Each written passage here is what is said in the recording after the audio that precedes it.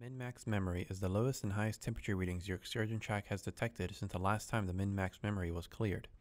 Min-max memory is a feature that you are unable to program, as your excursion-trac thermometer will automatically store the minimum and maximum temperature values that it detects for both probes individually. At any time on your excursion-trac, you can view the highest temperature value and the lowest temperature value detected from either probe on your excursion-trac, as well as what time it occurred and on what day. Let's take a look at how to do this now. First, slide the probe switch to the probe number you'd like to view the min-max memory of.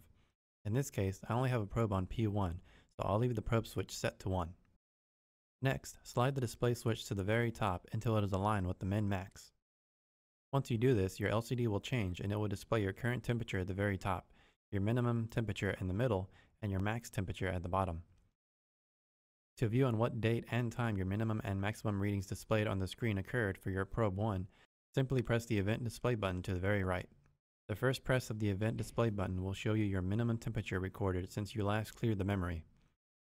On my excursion-trac, it was March the 3rd at 12:44 p.m.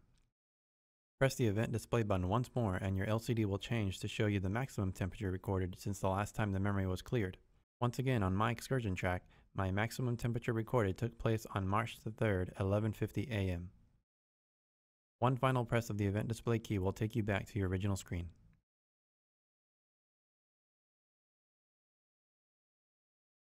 To clear the currently recorded min-max memory on your excursion-trac, first slide the probe switch to the probe you'd like to clear. On my excursion-trac, I only have probe 1 connected, so I'm going to leave it on P1. Next, slide your display switch to align with the words min-max. Once you have that set, your current min and max temperature will be displayed on your LCD. For the last step, simply press the Clear Silence Alarm button and this will clear your currently saved min-max memory. Your LCD will update as soon as you press it.